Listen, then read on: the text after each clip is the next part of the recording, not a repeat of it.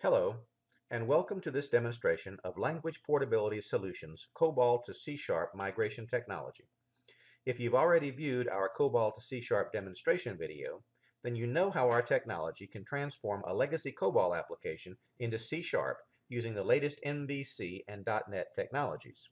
If not, we invite you to view it on our website at www.coboltocs.com. In this video, we will demonstrate the steps necessary to deploy a migrated application to the cloud using Microsoft Azure.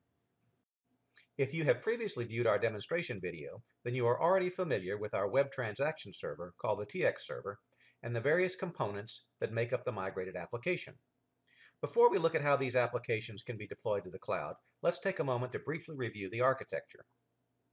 The TX server consists of a base class and controller that manage the interactions between the views, models, and application programs that make up the migrated system.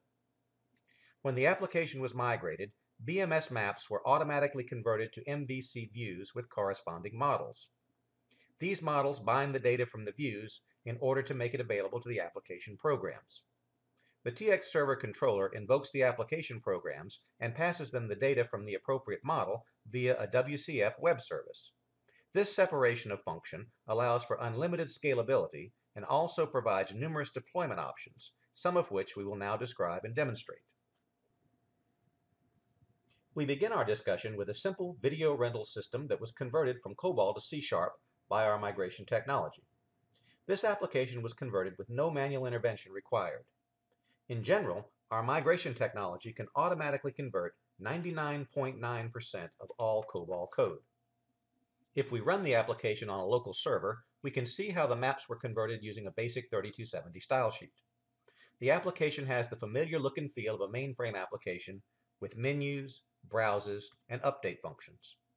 Here's an example of a simple browse through the video file.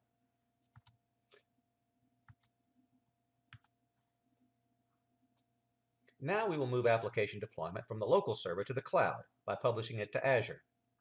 Because the architecture of our TX server and the MVC models and views adheres to native MVC and .NET conventions, this deployment is easily accomplished using the built-in capabilities of Visual Studio. When directed to publish the application to Azure, Visual Studio will build the deployment package and, using the Azure profile that I previously downloaded, place it in our Azure website.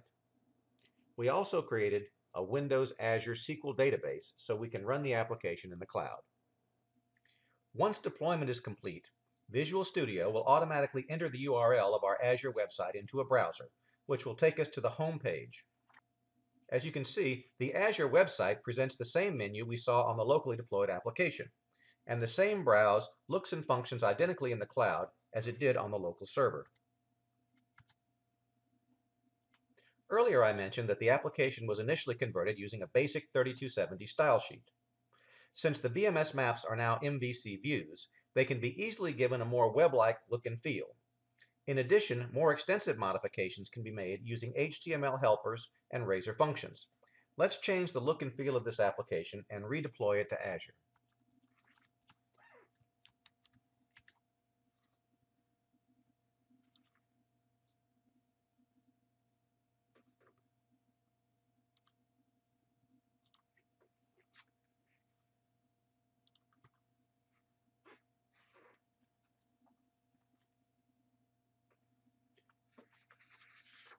Now you can see that the application no longer resembles a mainframe terminal application, but has a more modern web-like appearance.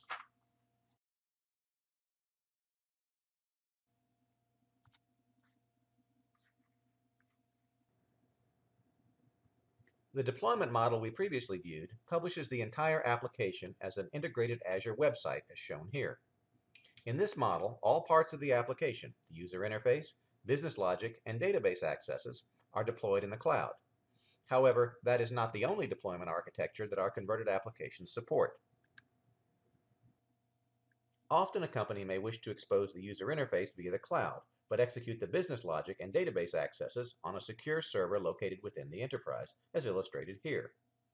Because of our use of a WCF web service to separate the TX server, models, and views from the application programs, this architecture can be easily supported.